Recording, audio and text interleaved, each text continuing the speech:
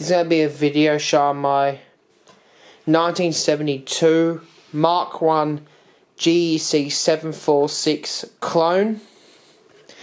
This is a private variant of the 746. We want to talk about Mark 1 cases.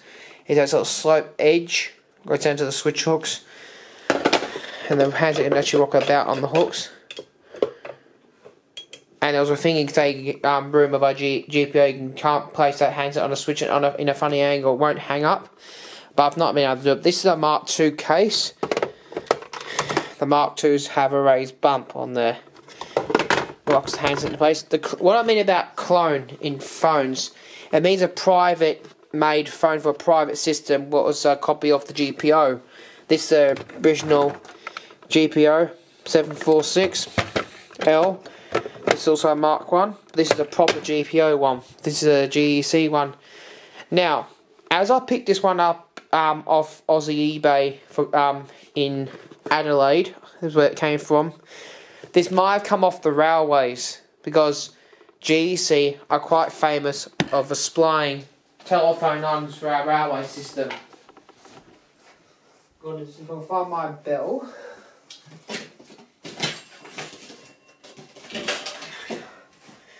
Now, all over our railway system, I have seen loads of these. These GEC type mechanical bells. I've got 4 of these. I've seen in so many stations these are in the signal boxes. Like from the ticket office in South Geelong, you're sending out ticket booth. You actually can see one of these hanging on the wall. I've been in Leadale signal box like many years ago now, before the station closed. I saw 2 of these on the wall. When I got to go in Glen Huntly's box so many years ago, they had one of these on the ceiling. And outside Flinders Street, Liverpool Street box, no, Liverpool Street station, they got one of these on the wall as well. These are commonly found in signal boxes. So I reckon this one may have come off the Aussie Railway, this one. It came with original dial label I still got. But this is a copy I did on my photocopier, so I can keep that original label, so I don't have to ruin the original one. But this is a copy of the new one, of the original. Slightly modified this phone, but not really a modification, but it's just put a bit of mesh in. You can't really see, I put a bit of mesh in there, stop all type of bugs going in this phone. It's got GEC written on it.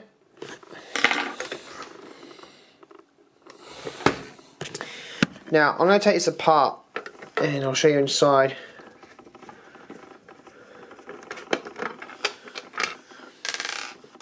That's not the original screw. It didn't come with a screw in this one. Now, the difference to the GPO ones to these, I did have a circuit board somewhere in here, but I don't know where I've put it. They don't have the regulator and the little light bulbs, step down light bulbs. I don't know what they're called, can't remember. I'm referring to, there's a lot of broken switch hook on it. I'm referring, it doesn't have these in it, this inside, all these little light bulb type things, these little neons. I can't remember what they call them in the GPO world, but these don't have it in these phones, but these don't have a regulator. It has got a paster inside. GEC 746 without regulator. I'm talking about creepy calls going inside my phone. Happens all the time in this phone. I have phones in here, but there's so nuisance. But well, you can see the mesh I put in there, but it didn't really work. But the copy did got through the bells. What I have to do is put some where the bells are. But so that's the case. It's Mark 1 case. With the new type of bezel as well. The bezels do come off, and I will explain that in this video.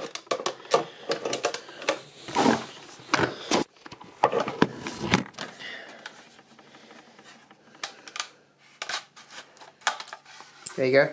Bezels do come off. I've never taken this off before. Some early GEC clones, I'm pretty sure, would have had the numbered dial bezels as well. But I'm not 100% sure. But here's one here, GEC 706 clone. It had the numbered dial bezels around the edge, but this one does not. This one's fully working. I've tested it, but I don't have a junction box on the end. I've been hunting over UK eBay since I got this for a junction box for this, but I've never come across one. But what they would look like these, but with GEC written on it, because GEC ones, because I noticed when in Maget One's video, when he had a similar one to that phone there, he had GEC written on his junction box. But that one's a one from 1960. That's why it's got a dial 12 on it. I might actually feature this in this video actually while I got this one out.